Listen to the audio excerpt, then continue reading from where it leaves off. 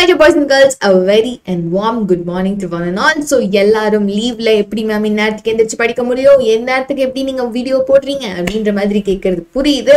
So, என்னதா லீவா இருந்தாலும் நேத்தே உங்களுக்கெல்லாம் பொங்கல் முடிஞ்சாச்சு. So, பொங்கல் வைப்ஸ்ல இருந்து கொஞ்சம் இறங்கி இன்னில இருந்து திருப்பி உங்களோட study plan நீங்க ஸ்டார்ட் பண்ணுங்க. So already நம்மளோட பொங்கல் study plan launch பண்ணியிருந்தது, நீங்க அதை பார்த்தீங்களா? ஓகே, ஸோ டே வைஸ் இந்த 4 நாள் நீங்க என்ன படிக்கணும்ன்றதை நம்ம சொல்லியிருந்தோம். ஸோ அதை நீங்க பார்த்துட்டீங்களா? அதுல இருக்கிறத ஃபாலோ பண்ணிட்டீங்களா? மேக்ஸுக்கு இந்த டே வைஸ் ஷெட்யூல் தான் உங்களை லைக் ஃபாலோ பண்ண சொல்லியிருந்தது. ஸோ நீங்க இன்னைக்கு தான் நம்ம வீடியோ பார்க்குறீங்க அப்படின்னா just go to start from day 1 and give so much effort to complete till day 16 வரைக்கும் முடிக்கிற மாதிரி ட்ரை பண்ணி பாருங்க. ஈஸியா 10 sums தான் கண்டிப்பா முடிக்க முடியும்ப்பா.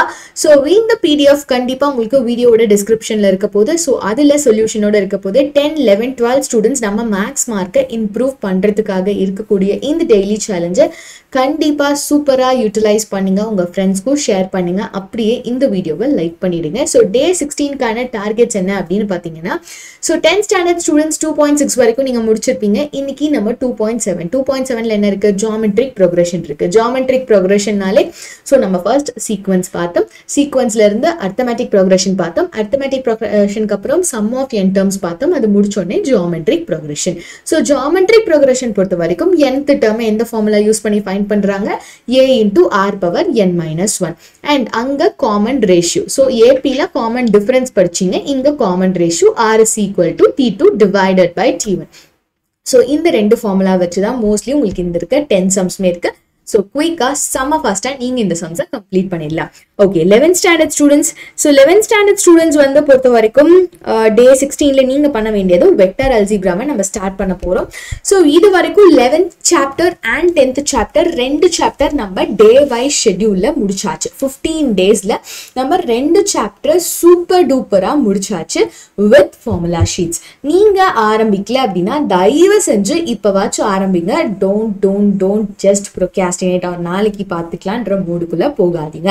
ஸோ வெக்டர் அல்ஜிப்ரால இங்கே உங்களுக்கு இருக்க போறது என்ன? வெக்டார்ஸ்னா என்ன, பொசிஷன் வெக்டார்னா என்ன, ஸோ ஒரு வெக்டாரை எப்படி நீங்க பொசிஷன் வெக்டார்ஸ் வச்சு எழுதுறீங்க, ஸோ இது எல்லாமே தான் உங்களுக்கு இந்த ஃபர்ஸ்ட் எக்ஸசைஸ் 8.1ல இருக்க போது. So the basic start of vector algebra and you all know that 8th chapter ரொம்பவே இம்பார்ட்டன்டான ஒரு chapter which is high weightage chapter from 11th standard.